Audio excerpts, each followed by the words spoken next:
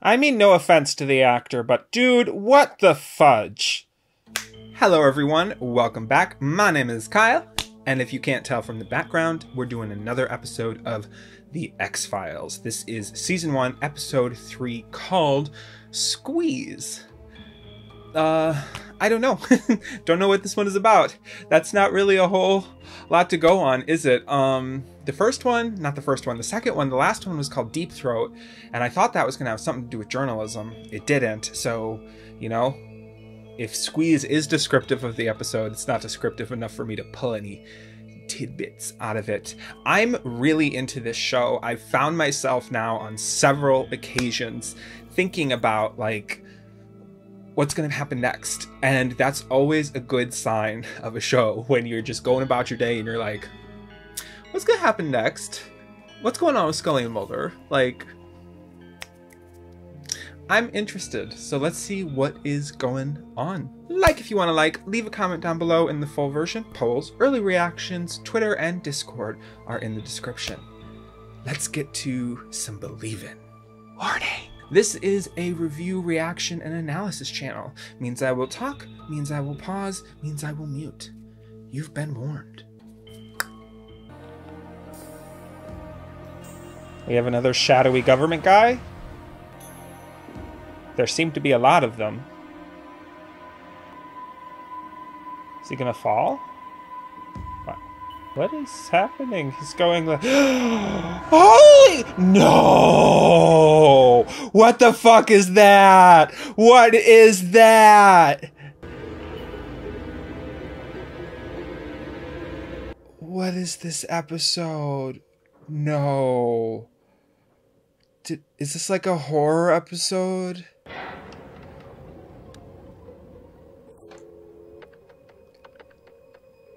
He's just sitting alone in the dark, like me. I think he's gonna die. Like, something with those eyes living in a dark sewer, it's not friendly. Oh my god, now it's in the vents. Oh. Squeeze? As in, it can squeeze through vents? Holy hell! No. No, this is not humanly possible. What happened to our maybe category? Like, where'd that go?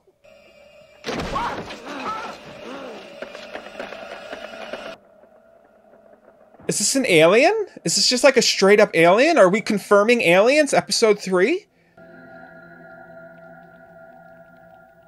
He's very, very dead.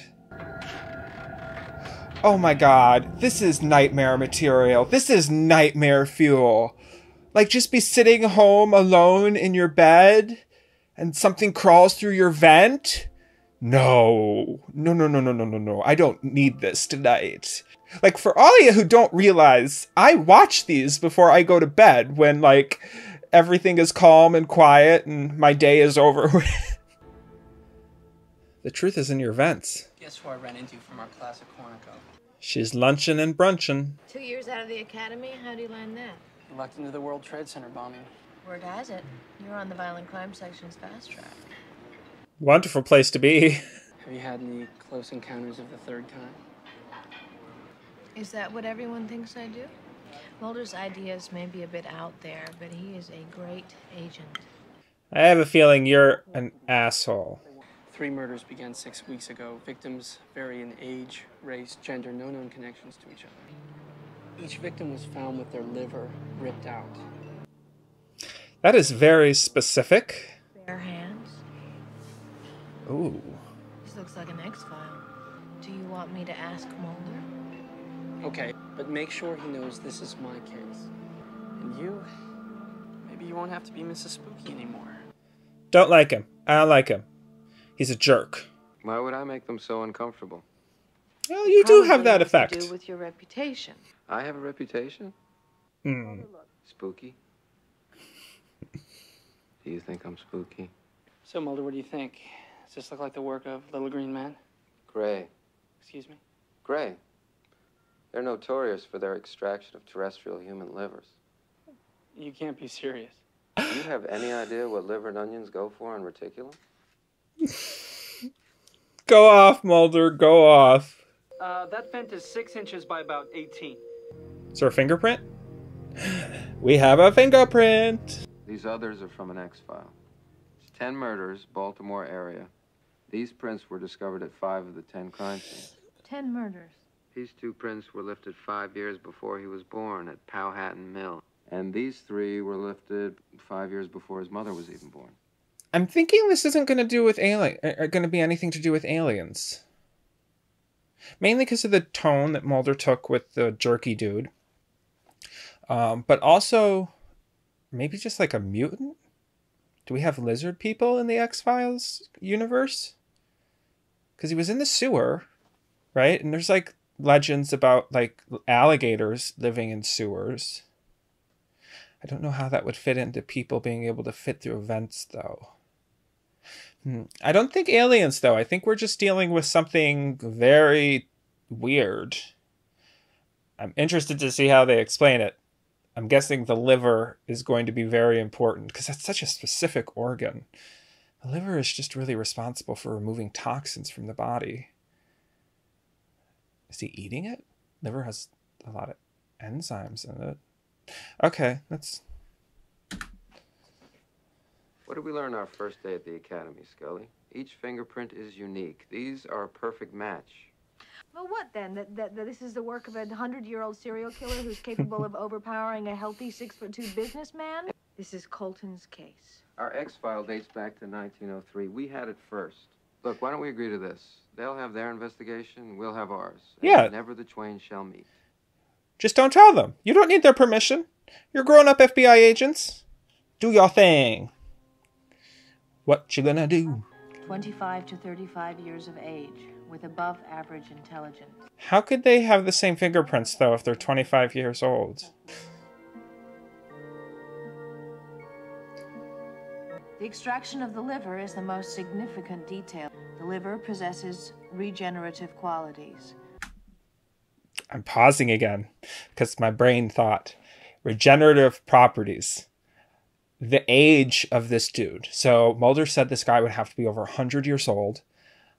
He's eating the liver. The liver is one of the only, well, the skin, very few organs in the body that you can cut it in half and it will regrow the entire liver. Like when you transplant a liver into someone, you actually don't have to take out their entire liver and put it in someone else.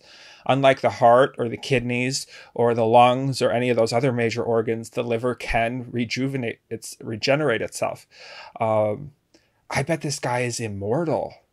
That he's eating livers, or maybe he's like cutting out other people's livers and putting them in himself, although I don't know how that would work. And it's allowing him to stay alive. Still not sure about the whole stretching thing through vents and 10-inch fingers. Or the eyes. What's that about? We will see. But I think that's where they're going with the liver.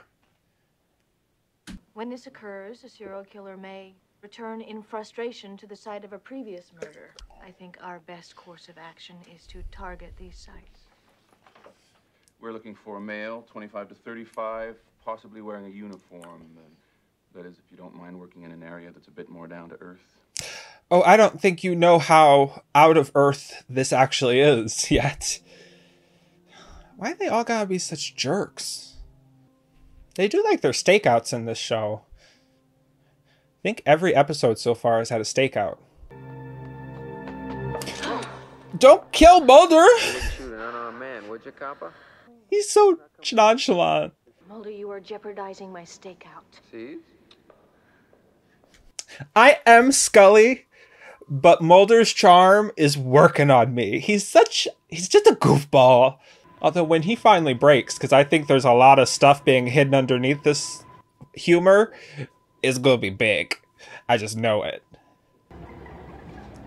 Like, his attitude is clearly a coping mechanism. Is the creepy dude in the vent? Oh, the creepy dude is in the vent. Call for backup and get over here. In there. Oh. Federal agent!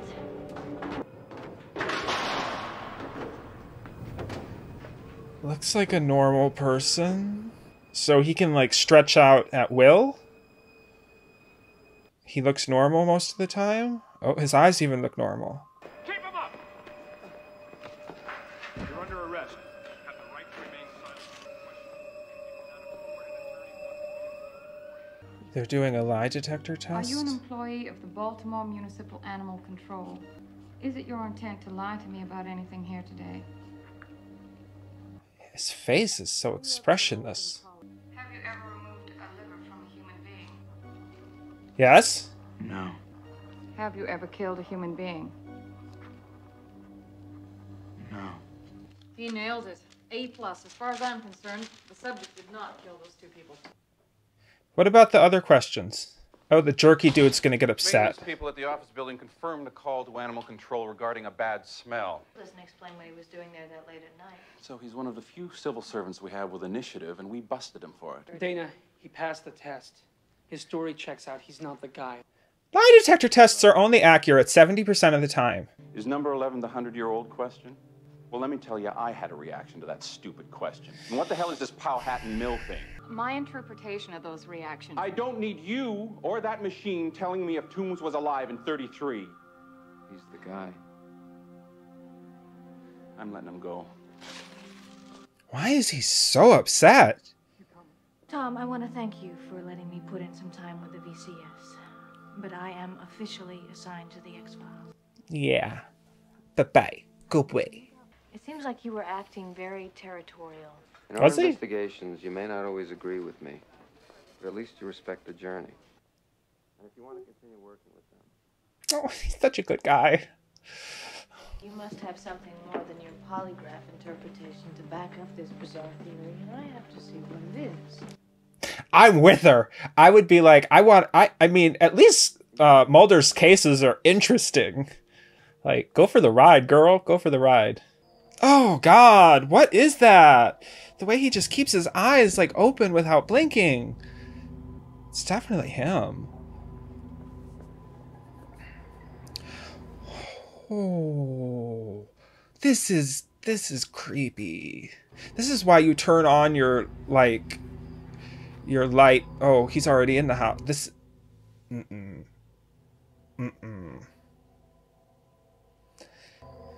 Listen, if it's nighttime, my curtains be closed for this exact reason.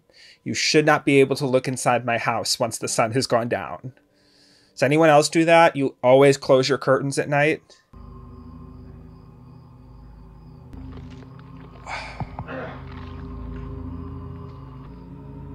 Well, okay then. There's that. I'm ready for it. It's gonna be a jump scare. I'm ready for it. I'm ready. Oh, God. Okay, it wasn't a jump scare. It's just freaking creepy! Oh, no, I don't... No. I need to sleep tonight. What's the matter, Colton? You worried I'm going to solve your case? A report of you obstructing another officer's investigation might stick out on your personnel file. Look, Dana, whose side are you on? The victims. Oh! Oh, girl! I'm so with her. I'm vibing with Scully. I think this is where it all began in 1903 on Exeter Street. He killed the guy above him. Maybe his neighbor played the Victrola too loud. Well, this must be Toombs' great-grandfather. I think what we have to do is track Eugene Toombs. There's 4 down and 1 to go this year. Anything? Nope. He disappeared off the face of the earth. Never was born, never married, never died. I've been waiting 25 years for you. Sir? I called it quits in 1968 after 45 years as a cop. And those killings at Powhatan Mill. When I walked into that room, my heart went cold. It's like all the horrible acts that humans are capable of gave birth to some kind of monster. Unfortunately, how much help is this? There's a box in the trunk here. Get it for me, would you please? Now, this is all the evidence I've collected, officially and unofficially. Family members reported small personal effects missing in each case. Have you ever heard the name Eugene Victor Toombs? This is Toombs. They have a picture of him. Of course, that was him 30 years ago. And he hasn't aged a single day. Here's 103. The mattress. Move the mattress. Why is it up against the wall? Check this out. Yeah. It's down here. Listen, you should call for backup. You should not go in there by yourself. No, Scully. No, no, no, no, no, no, no, no, no, no, no. This is not a good idea. Oh, God, it's not even just going into another room. It's going down. Oh. Does he live in here? It looks like the wall's deteriorating. What the fudge is that? This is a nest. Oh my God, what is that? It's like gooey. Bags and newspapers. Don't put your hand in there. God forbid. Do not put your hand in there. It smells like... It's bile. Is it bile? I think it's bile. Oh. He's making the cocoon out of livers? No one could live in this. I don't think it's where he lives. I think it's where he hibernates. What if some genetic mutation could allow a man to awaken every 30 years?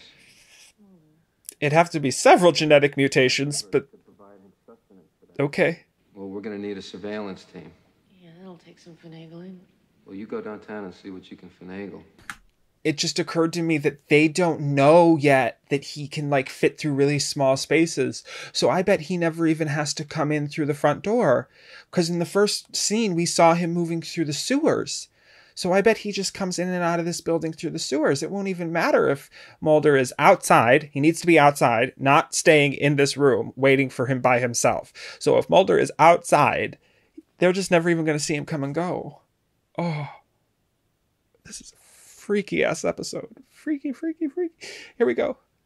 Oh my God, he's there. Screw that. He doesn't even have to come in and out of the building. He's just there. Oh my gosh. They had to do like very specific lighting for this episode to create some of these like silhouette things, right? Scully and I will be back to relieve you in 8 hours if he doesn't show. Right here. You got it. Don't bother going down there. I had the stakeout called off. You can't do that. Let me call Mulder. Let me tell him the news. Hit him with the phone. That's what it takes to climb the ladder, Colton. He doesn't even care whether or not this guy could be killing people. All he cares about is his stupid career. Like, to call off the stakeout of a possible murder suspect, I have a hard time believing that his superior would even do that. Like, the fallout that you would hit if this guy kills another person and you're the supervisor who called off the stakeout. Mulder, you must have gone out since Colton gave us the night off, and so we file a complaint against him. Is that why he took her necklace? He's gonna go after her? Oh my God.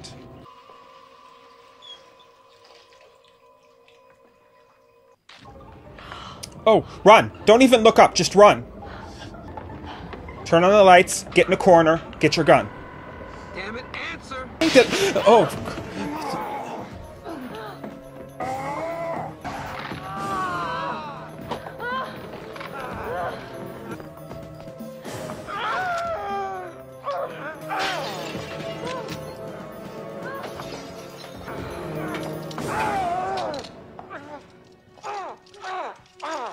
He's not gonna get his quota this year.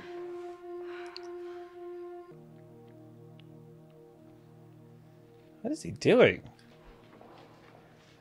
Look at him. He's building another nest. The preliminary medical exam revealed quite abnormal development in the muscular and skeletal system. I look at this guy and I think it ain't enough. Oh, he's totally not staying in here. He's gonna escape. No.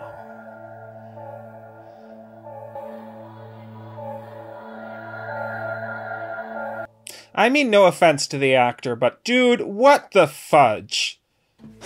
Alright, that was my reaction to X-Files Season 1, Episode 3, Squeeze. And, yeah, okay, now I get it. why it was called Squeeze. That was a really creepy episode. Like, they're really pumping up the creep factor. The last episode, Deep Throat, was like really tense when Mulder got taken by the military people. This one was like really creepy. So I'm really interested to see where the heck this series is going to go. I kind of want to watch another episode, but I can't. So one thing I will say that I really, really liked was the actor, even though like he made my skin crawl. He played his part of being really creepy really well, because he just didn't seem human. Like, I think that's what the episode was going for, that he's not human. And I don't think he thinks human thoughts. I don't think he behaves in human ways. I mean, he just... something is wrong with him. And I do think that he was a psychopath or like a serial killer, because he was taking trophies. He wasn't just killing for nourishment, clearly. He was taking trophies. And actually, we don't know if he was killing for nourishment. That was something I said. We don't know if he actually was killing to eat the livers in some way, so much as he seemed to be using the liver bile to make his nests. So maybe he stays young all on his own. Just, I don't know. There were just like the past 2 episodes, so many unanswered questions that we were left with. If he does get out, are Scully and Mulder going to be called back? Or maybe they won't even know. Maybe he'll get out, but it won't be like reported to the FBI, and Scully and Mulder will just never actually be tipped off that he escaped. Or maybe he'll actually wait quite a while before he escapes. Maybe he got enough livers. So yeah, he must have been eating them, right? He must have been doing something with them, because he always took a specific number. So maybe he got enough livers to maybe like hibernate for 10 or 20 years instead of 30 years, and he'll just wait 10 years. I don't know. This was just a really freaky episode. One thing I really like, though, is that this episode did something different than a lot of cop and procedural TV shows, which is they showed the aftermath. This guy was put in an institution, which means that he probably had some kind of ruling or judgment against him for the case. Because a lot of times procedural shows, what they'll do is they'll show you all of the stuff that leads up to getting the bad guy, and the cops will act like once they've arrested the bad guy, the case is closed, when in reality they've just arrested them, you know, unless they have built a case. And this was like one of my biggest complaints with Bones a lot of the times, where it was like, unless you've built an airtight case that a defense lawyer can't puncture, there is a good chance that a jury is going to have a reasonable doubt. And like this show, I can only imagine how hard it would be to prosecute some of these cases in front of an actual jury. Because if the cops are barely believing what they're investigating, imagine just people pulled off the street who are hearing it through the voice of a defense attorney, a prosecutor, yeah. And the defense attorney would be like, hey, this is stupid. So I like that they showed us the aftermath, that he was not only caught, he was not only arrested, but then he was put in a place for, I'm guessing, crazy people. Violently crazy people. This was another great episode. What is the next episode called? Conduit. Electricity? Lightning? I don't know. If you would like to, please leave a like and a comment. Full version polls, early reactions, Discord, and Twitter are in the description. And I will talk to you guys next time. Bye.